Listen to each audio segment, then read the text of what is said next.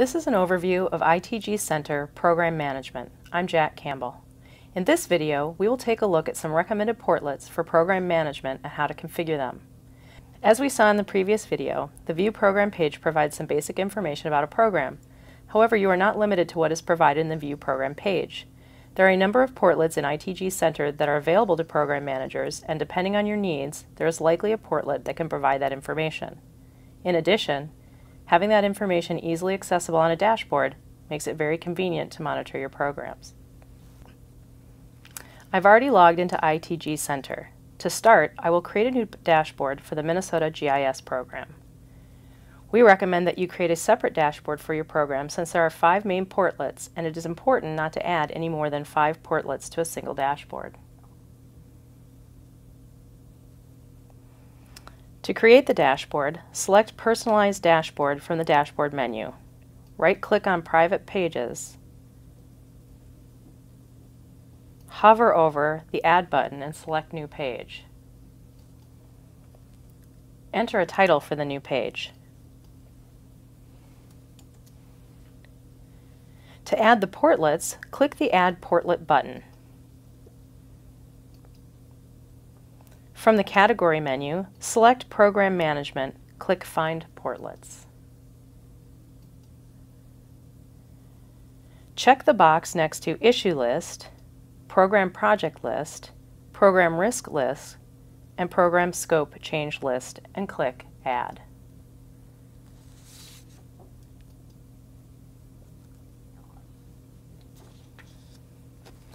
There's one additional portlet to add. Click the Add Portlet button again. From the Category menu, select Project Management. Click Find Portlets. Check the box next to Project Gantt and click Add.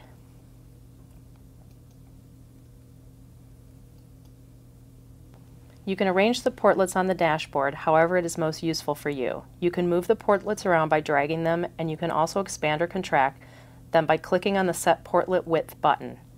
I found it is useful to see the project list first, then the project Gantt, and then the issues, risks, and scope changes.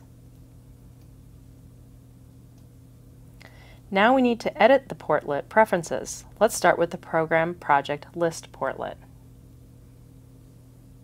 Click the Edit Portlet Preferences button located in the top right corner of the Program Project List portlet.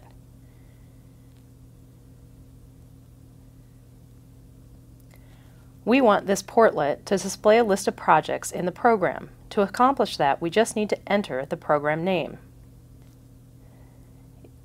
There are some other options that you might want to configure, such as the number of rows displayed. If you have more than 5 projects in your program, you will want to increase the rows to match the number of projects so that you can see them all at one time in your dashboard.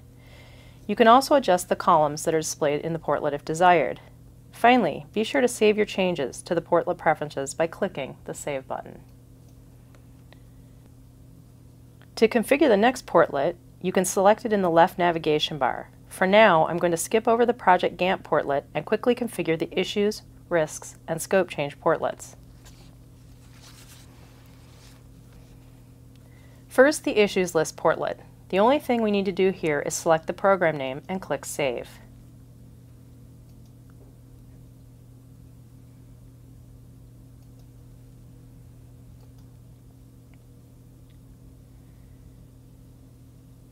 Finally, let's take a look at the preferences for the Project Gantt portlet.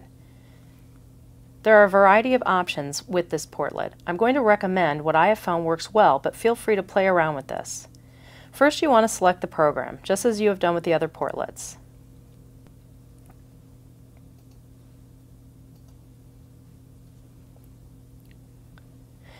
Next is task status. You can change this if you want, but I'm going to leave it as it is. The default is to show all tasks in the Gantt no matter what their status is.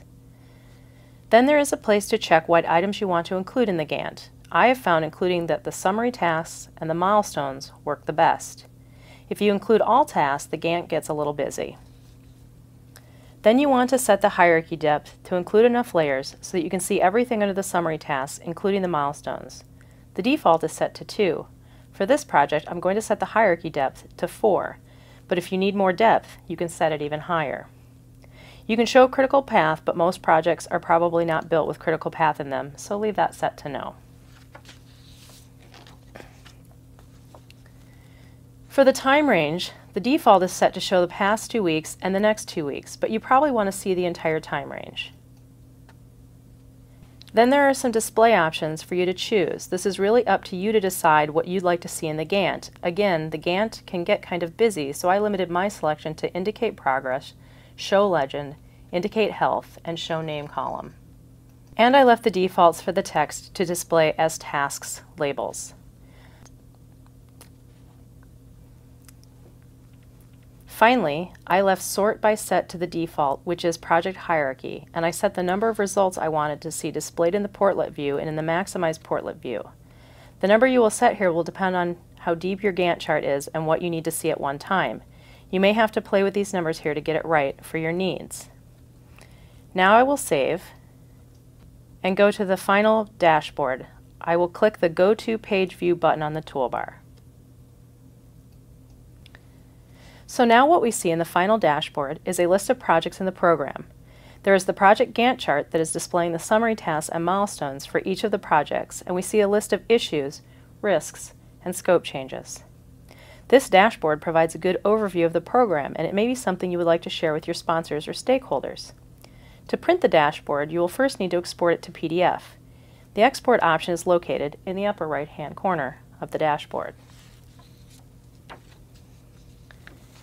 When you click to create a PDF, you will get the PDF settings. For the most part, you can leave the default settings as they are, however you may want to choose which portlets to include in the PDF. Just click the plus sign next to Choose Portlets and deselect any portlets you do not want to include. For now, I'm going to deselect the issues, risks, and scope changes, and then click Export.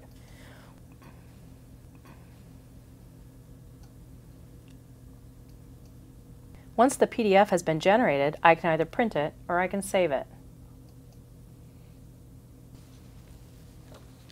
This concludes the third video in the ITG Center Program Management Overview. In the next video, we will take a look at how to set up the performance metrics for a program portlet.